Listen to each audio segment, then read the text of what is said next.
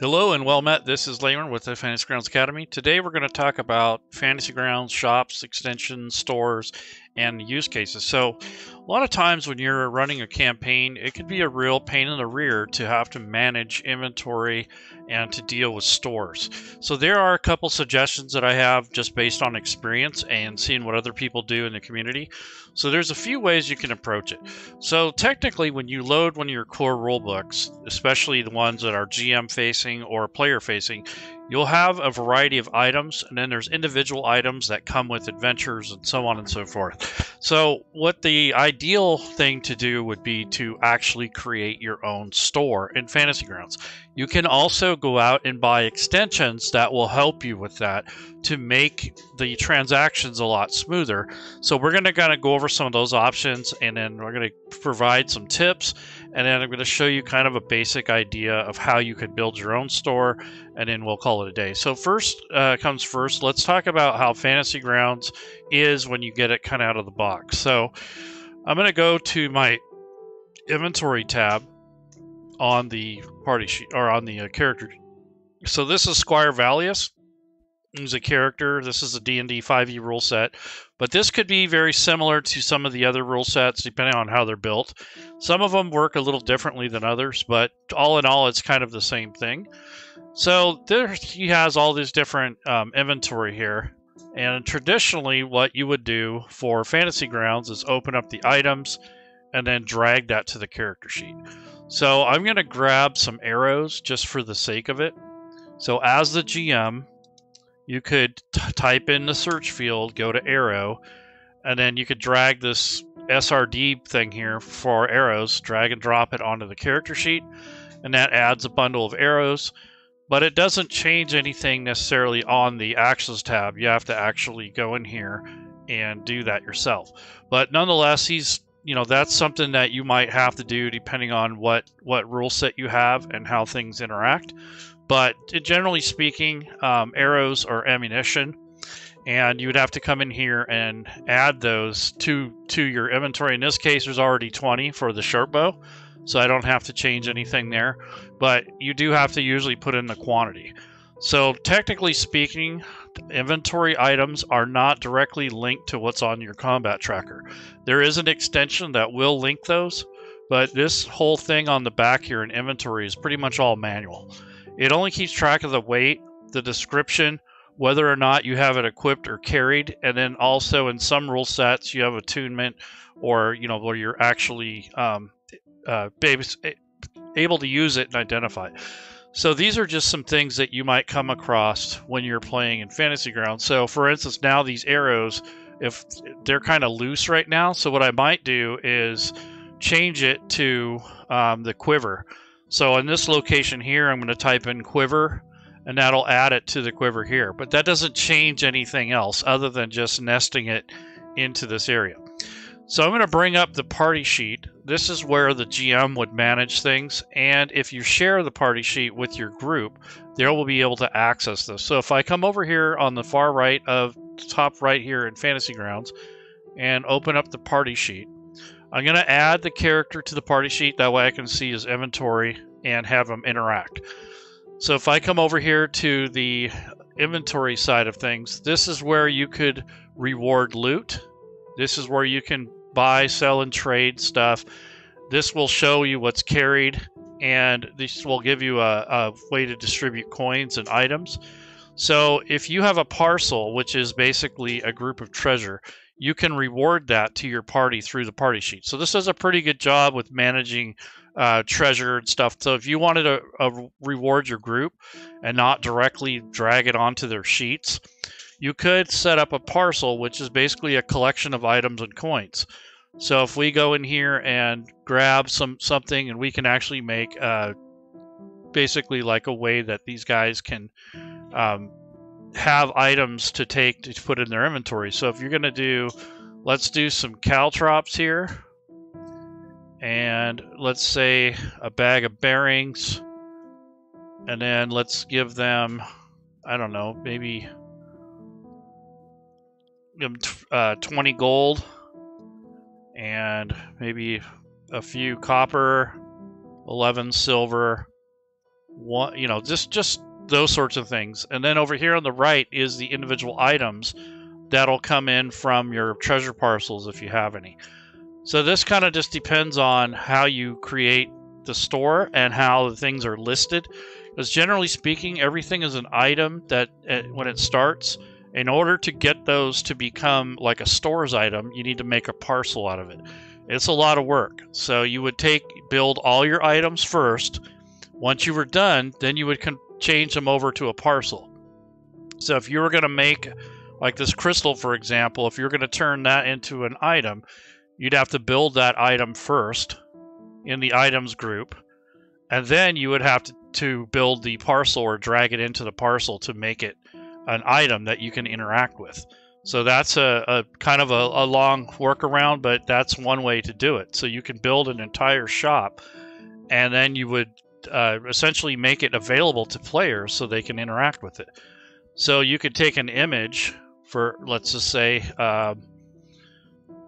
this was your inventory, and you would share this image with your players, and then it would have the stores items linked to it, and then you can right click on these and make those shareable, so they're now green. So when you share this with your players, when they click on this item, this is the parcel, and what they'll do is they'll drag that parcel to their character sheet.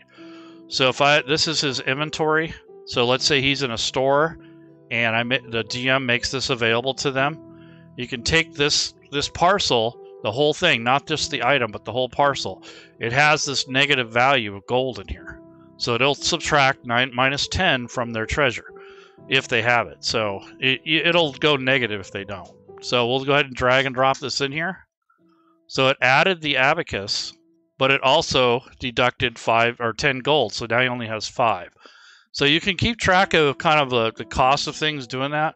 But if I do that again, it'll go negative. So if I drag another one here, now it's -5 because that cost 10. He already had 5. There's -5.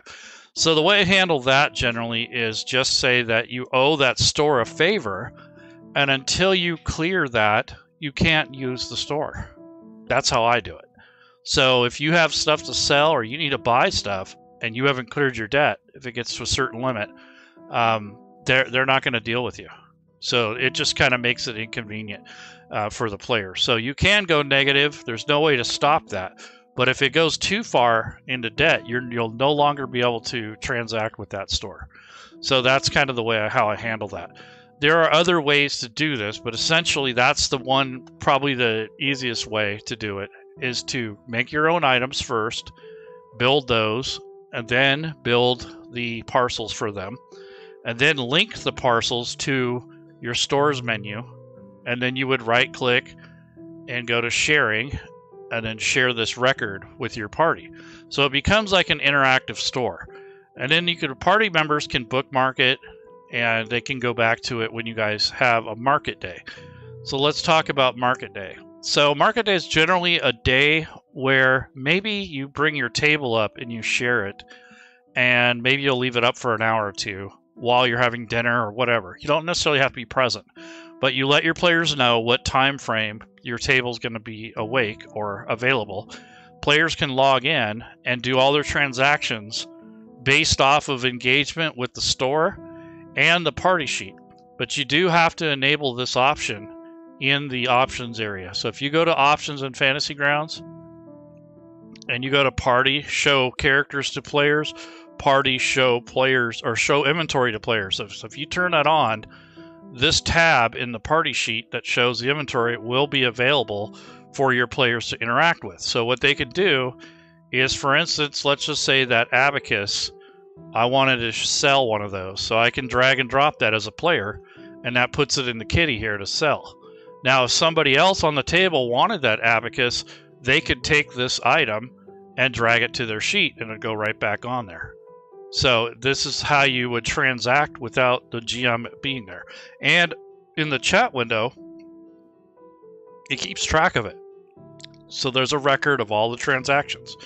So that's a way that you can buy, sell, and trade. The DM doesn't necessarily have to be there unless they want to. If you have the store all set up, ready to go, they can buy the stuff they need. They can take stuff off their sheet and add it to this party sheet to be sold later, or for one of their allies or friends to grab it and put it on their character sheet. So once all those transactions are done, then the GM can sell the items when he gets back to the table or before the next adventure, however you want to do it. And then the GM can hit this refresh, and that will rebuild the inventory so he'll know who has what and how much gold they have left, all those sort of things.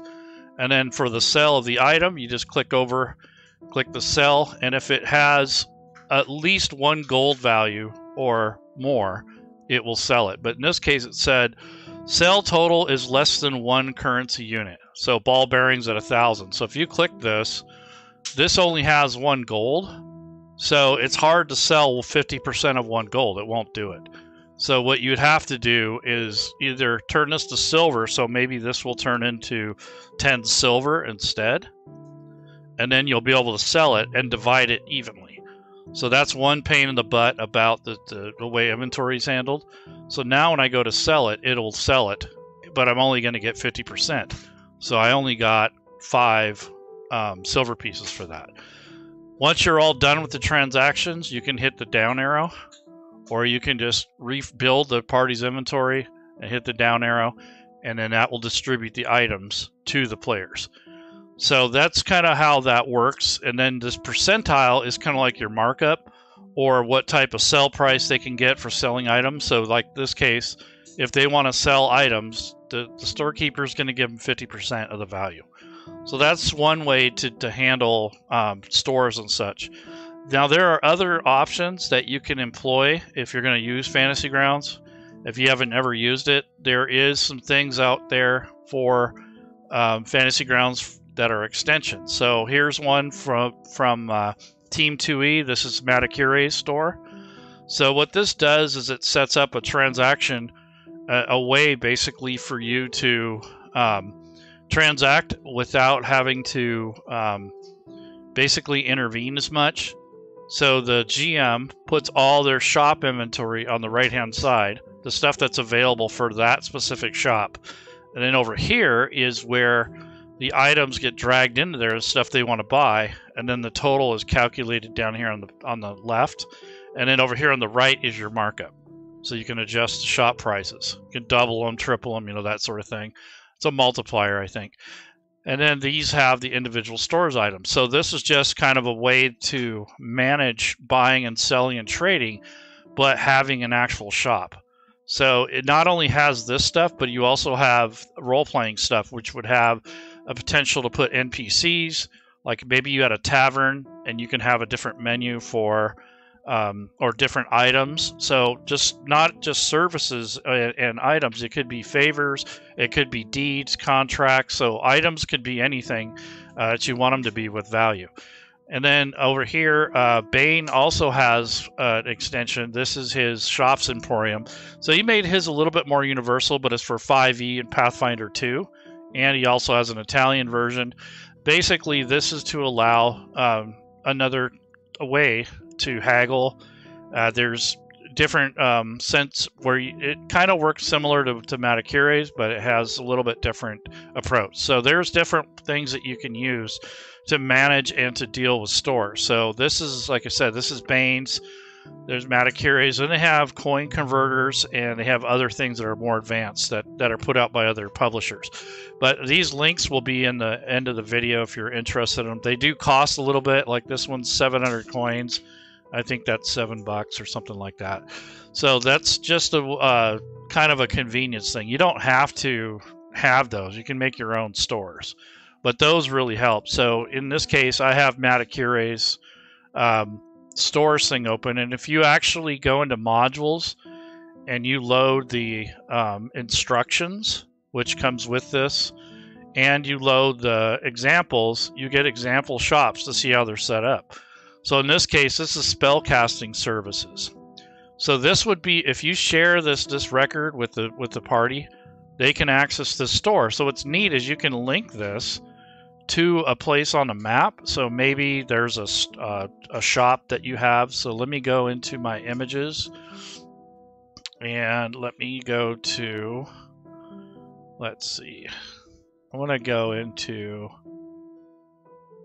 here's some magic shops. So maybe there's a jeweler shop, or let me see if there's a magic shop here somewhere.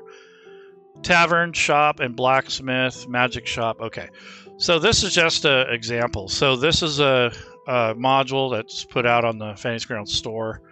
And if you wanted to make this sort of thing available to your players, you'd first share the record, and then once you do that, you link it to wherever the shopkeeper is on the map, and then you right-click on here and you make this a shareable link. So when your players are on the map and they go to a certain store, they can click on the vendor. So in this case, it would be in here. When they come in here, they can click on that. It brings up the shop. Here are all the services, or in this case, these are like spells that you can have them cast. So you use the add to cart. So they need a heal, like someone needs cure wounds because they're wounded. Another person wants an item identified, and then so on and so forth. You can also put the markup in here. So I don't know if we can do fractions. Yeah, you can. So 1.5 is instead of 1, because 1 is base. So at 1, the markup is, so for that service, it's 10. But if you go 1.5, it's now 15. So that's your fractions that you can use to bring up the value and the price. Then it gives you the total down here, and you can empty the cart. So if you wanted to start over, you can. And then there's a buy button. So once you click buy, you have a parcel now that can be awarded to your player, which in this case, I would drag it to the player, to their inventory, and it would place the items in their inventory, or in this case, it's just going to take away the gold. So you drag and drop that on there, and now he's 45 in the hole. But, you know, I have a credit limit. If you go over 100 gold, you owe the store. You can no longer buy anything there. That's kind of my rule of thumb, my house rule. But essentially, you can't control the negative number without doing some kind of elaborate extension. But that's a way that you can handle this sort of thing. And that's just a magic shop. You can get items. You can set it up however you want. But when you do that in game, if you take the time to do all this ahead of time and put in a little work into it, it can really make things go quicker. My suggestion, if you're just getting into Fantasy Grounds, is just kind of play around with the vanilla part of it until you get used to it, and then start adding these extensions in. The main base functionality is the stuff I was showing you before, where you just use the party sheet, you award their treasure parcels here, you decide how much gold they're going to get for their sales, and then you go ahead and put that in here. I don't know if this store actually takes care of the sale of items. You might still have to do that through the party sheet. The next thing is on this also has a tab. So this has basically a menu that you could build for this particular shop. Another thing I like to do is I'll put the NPC record. I'll link that on there. So if for some reason they need to interact with the NPC, you can send them, make an encounter here, and send them right over here to the combat tracker. Let's say they got in a brawl with the shopkeeper. So you might make an encounter that has the shopkeeper, his bodyguard, or the muscle, and then maybe an assistant. And then you could send those straight away over into the combat tracker to deal with that situation if you needed to. So each shop, you could make your own shopkeeper, and then you could set up your menu here. This is more for the game master, I think, but it's still nice. So you would add double the value of any consumable material components, add 10% of the value for any non-consumable material. So these are just sort of guidelines that the person who made this set up. But this one draws inspiration from previous playtest materials. So this is Matakire's, but there are lots of other solutions out there. But I think the biggest part of this, if you want to make a custom store for yourself, is to make all the items. That's the work. So building all these items from scratch is a lot of work. And then turning those into parcels so that you can share them easier with your group, that's a lot of work. If you don't want to put all that work in and you want a little bit quicker solution, a little bit cleaner, you can use one of the extensions. But I think if you build your own stores in a separate campaign, put everything in it that you want, and then export it as a module, then you can load that up in any campaign that's related to that rule set.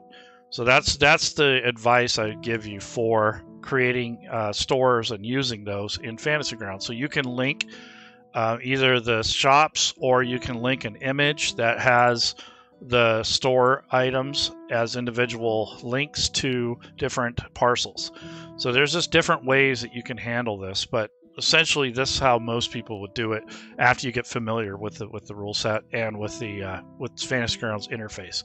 So like I said, you can use something like this, like a menu. Maybe this is a bar, and you would link this to the bar, and then make sure that the link is shareable. So when they go up to the bar and they want to order drinks and stuff, they can click on it.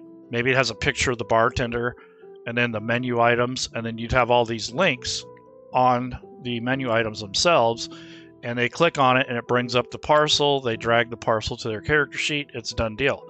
They bought that food. So that's just a way to another way you can do this. So it just depends on what your needs are and how you want to present this and how much involvement that you want as a game master. Like I said, I usually do a stores day, so I'll leave my table up for an hour or two, and I'll let the players know. And if they want to buy, sell, and trade, they can get on the table and do it. That way it doesn't interfere with the campaign. Or if it's a plot element and it's in the middle of the game, that's the only time I'd probably run that, is if it's actually part of a story.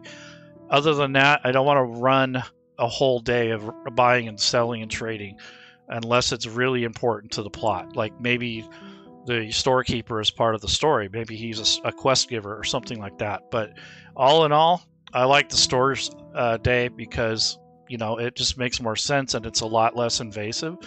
And if you have something like a store for an urban store, and then maybe a store for outside of the city, and maybe an illegal kind of illicit store like underground stuff.